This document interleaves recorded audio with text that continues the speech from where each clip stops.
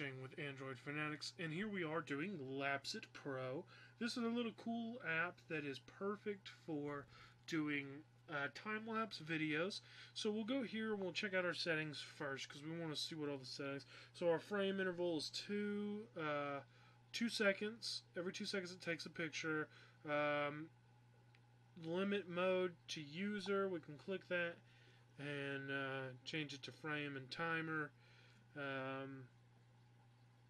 Initial delay in milliseconds 500. We could change that if we wanted to. Resolution 1080p. Focus mode default. The shutter sound is disabled. Background capture. We'll go ahead and enable it for the video just because, so we know it's taking pictures.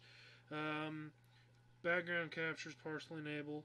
We've got the screen brightness at 50%, none in the output folders, and then we've got a bunch of different things that we can do here as far as like our file name and format and promotional ending. We're not going to do that. And then we've got our encoder and stuff. So those are the settings.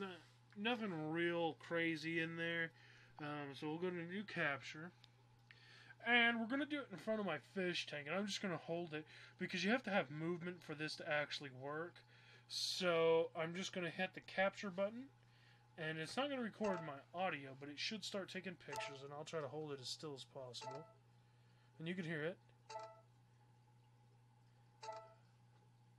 taking a bunch of pictures.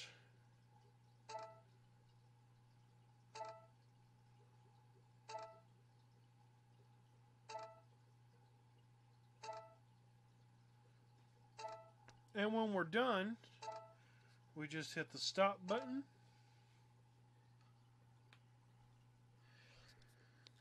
And then we'll go ahead and switch this over. Now we've got our deal. We can go ahead and play it. That's what it looks like. Not a very long one. Just a few pictures. And then we can trim it and add effects. We'll go ahead and try some different effects.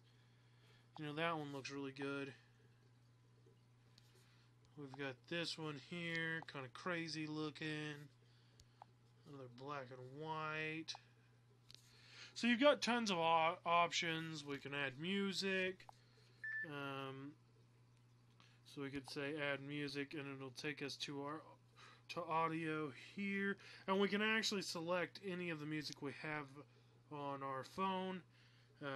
So there's a lot of options that you can do for this, and I really like this. I did a time lapse, a real classy one for my fish tank when I first got it. It looks great. It ran for about an hour. It was awesome, and you can see that these really do look good. And then we can hit our render button and we can actually render it out, create video, and it takes just a little bit to export and render the video.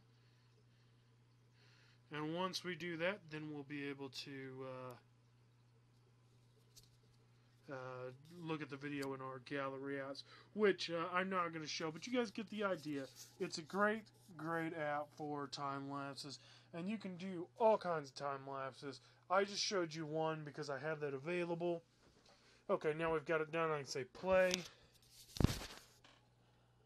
and there you have it.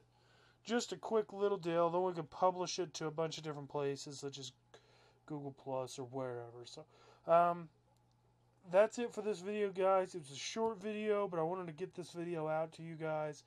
Works really well. I really like the time lapse Pro. It's so great to be able to make a quick time lapse video without setting up a camera, sitting there taking pictures. I can just do it from my phone real quick. I can go ahead and do it all from the phone with no problems, no setup required. Just hit a button, take a bunch of pictures, create the video. So if you're looking for making some time-lapse videos, you got to try Time Lapse Pro.